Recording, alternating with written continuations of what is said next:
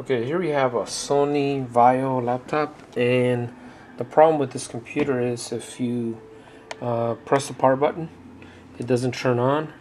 We checked the power on the adapter, and it seems to it has the 19 volts needed to power on the laptop, but if you press the power, it does not turn on. This is a new computer. It has the Core i5 processor. And the problem with this one is the DVD drive.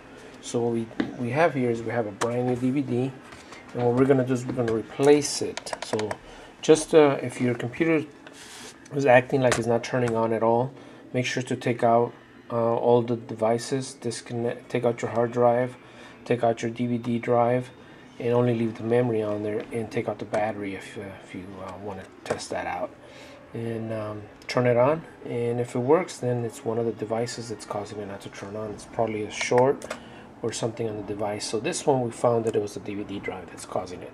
So what we're going to do is we're going to put the new DVD on and turn it back on and show you that it's going to work fine. Okay, computer's back up. Here we go. We got desktop, power lights on. So again, don't give up on these computers so easily, or take it in to somebody to fix it for you if you can do it yourself. Now, if once you remove all these devices and you still have a problem, it's probably going to be your motherboard that needs to be get repaired. So again, this is definitely the DVD drive.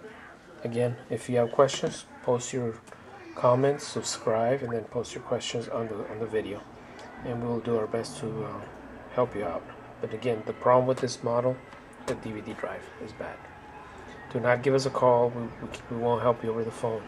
Subscribe and post your comment. Somebody will reply back.